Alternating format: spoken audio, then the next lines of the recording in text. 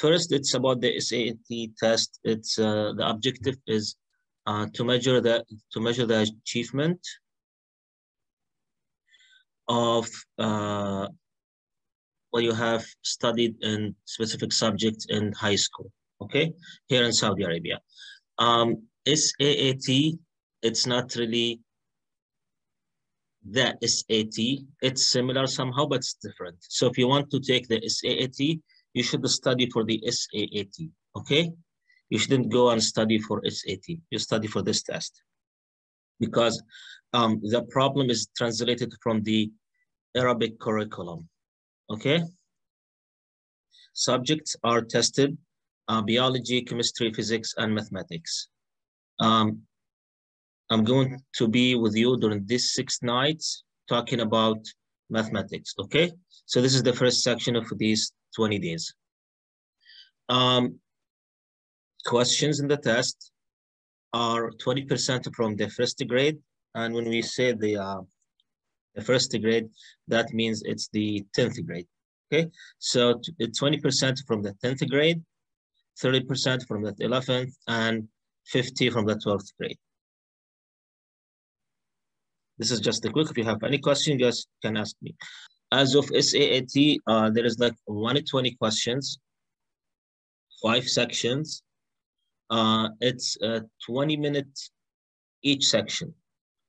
Okay, so if you divide 120 over 5 sections, this is going to be 24 questions, and each 24 questions is 25 minutes. So it's like a minute each, and each section is mixed of math, physics, biology, chemistry, okay? So it's like mixed. And all the questions are multiple choice questions, A, B, C, D, okay? And it takes up to 3 hours, yes? For the math section, the focus is on contents on the official Saudi 3 years high school, okay, curriculum. So it's about the high school curriculum in Saudi Arabia, the public high school. So if you had something maybe in your school it's somehow different, you should be looking for the old test, تجميعات for SAT, from the Arabic version or the English version, okay? Because this will help you see what this test is about. You should know that questions in the test is about knowledge, understanding, and application, okay? And we're going to see that in these problems, because here we're going to talk about the most frequent questions in this test, okay? It's similar. We said that Arabic and English is the same because it's translated from the Arabic version. So the best way to prepare for the test is to be familiar with questions of the test. How is this test? What type of problems? Okay? And as of any test, you should be prepared for the test. Okay? You should be review questions from all tests. If there is like some formulas you need, you need to memorize, you should memorize them. Yes, Muhammad al-Bassam, تحصيلي is SAAT in English. Yes, it's تحصيلي, yes. Okay, keep in mind, since you have 24 problems in 25 minutes, no problem requires lengthy computation. This is important. Keep this in mind.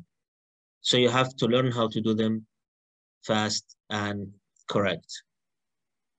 And if you know the answer, just do it. And you have to be familiar with time and set time for yourself and see how much it will take you to do 24 problems from 4 sections, okay? So you can tell yourself, okay, I'm good, I need to be faster, I have to practice more, okay? So you have to be good, because during the test, they won't tell you unless it's 3 or 5 minutes left, okay? So no one will tell you. You have to learn to cross out any wrong answers, and this is important to say to get you to the right ones. Also, you shouldn't leave any question unanswered because there is no penalty for wrong answers. This is important. This is important, okay?